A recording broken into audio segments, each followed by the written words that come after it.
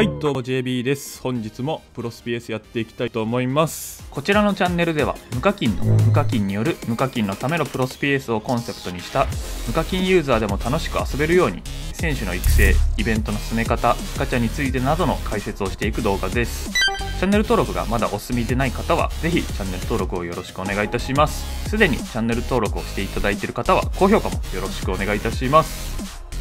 はい、ということで本日の動画なんですが、今来ているイベントホームランダービーライバルズの S ランク2006年日本代表契約書を引いていきたいと思います。やっとクリアできましたので、2006年 WBC の侍ジャパン14選手のうち誰が出てきてくれるでしょうか。かなり楽しみ。欲しい選手はちらほらいるので、そこを狙っていきたいと思います。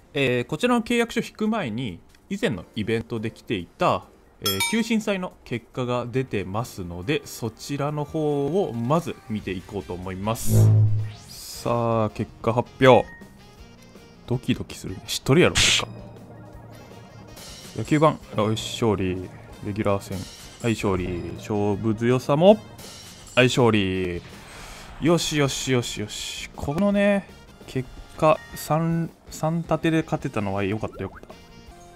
球審祭また来たら頑張ろうと思います。そしてね、この報酬めちゃくちゃ美味しい。で、勝利数で勝ち星でクロートに上がると。報酬よ、報酬。コインのね、報酬、これがめちゃくちゃうまくて、今回勝利するだけで68000コイン。でかい。マジでかい。はい、結果としまして、私は三冠王の方で参加していたので、勝利報酬、自陣の勝利報酬得ることができました。で、またエリート4でしたので A ランク契約書1枚、 B ランク特訓コーチ1枚、6万コインと勝ち星25手に入れることができました。で、陣営が勝利したのでプラスで8000コイン、計6万8000コイン獲得することができました。かなり美味しいイベント。コインなんてね、本当にいくらあってもいいんでめっちゃ嬉しい。なので、次来た時にはエリートからエキスパートに上がれるようには頑張りたいかなと思いますね。球審祭最後結構負けたからな。エリート5までは行ってたんだけど、ポロッと負けてエリート4に落ちた感じですね。また野球盤の方のが楽しかったんで、野球盤しかやってなかった感じですね、これはもう。また球審祭来た時には動画は上げようと思ってますので、今回参加しなかった方面白いんでぜひとも次は参加してください。はい、ということでホームランダービーズの累計契約書を引いていこうと思うんですが、まずは狙いの選手ちょっとおさらいしていこうと思っております。2006年日本代表セレクションの狙いの選手としましては、1人目は小笠原ですね。ガッツ欲しいよ、ガッツ欲しいよ。競合なしでミパ A 同値はかなり強い。で、さらに特能もね、超広角なんで、超広角チャンス。これがね、強い。パワー比でも全然戦えるっていうぐらいのステータスですね。これが欲しい選手その1でございます。で、2人目。カープの新井ですね。守備がサードの適正 D でちょっと低めなんですが、もうこの新井は代打として使う要因ですので、ミート78、パワー82と、ミパ A 同値も称号で狙えるような形となっております。で、補給もスローイングもちょっと低いからね、もう。で、超広角ライドラの、で、第3特殊能力で代打がついてると。で、これが発動した時、ミート、パワーそれぞれ中アップなんで、もう代打で使うっていう形ですね、これは。で、代打で出した時に、特の全出しだったらもう99まで上がるんじゃないのかな。オーダー12球団オーダーであったりとか、カープ純正の方だったらもう欲しい選手、絶対的に欲しい選手かな、一番の当たりじゃないのかなと思っておりますね。で、3人目福留孝介ですね。センター適正 B でミート83、パワー80と、これも称号でミパ A 同値狙える形となっております。で、裏捨てもね、かなり高いんで、もう外野どこに置いてもいいっていう形ですね。で、超広角阿部控の固め打ちと。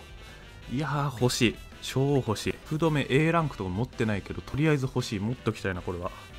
以上3選手が今回2006年日本代表セレクションのかなりの狙いの選手の中でも上位にいる選手です。松中と、西岡、ここの2選手が出てもまあいいかなっていうぐらいですかね。ですので最初の3選手と合わせるとこの2選手も合わせて全部で5選手が出てくれたら嬉しいな。で最初の3選手だったらもう爆上がりって感じですね。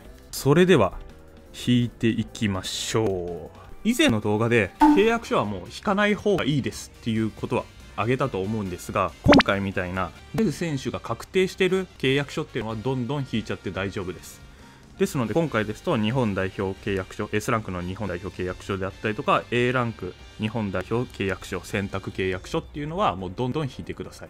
それじゃあ S ランク引いていきたいと思います。狙いの選手欲しいよ。さあこう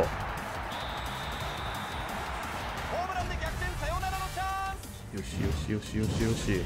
ピッチャー陣いらないんだよな今回。さあ誰来る。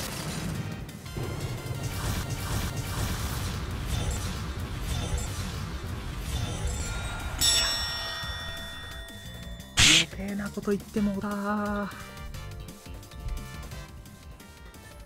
いやーマジか。選択契約書どうしようかな。いやマジどうしよう。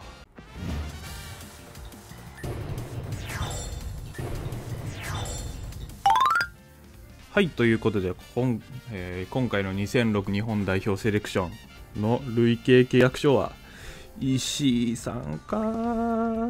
微妙。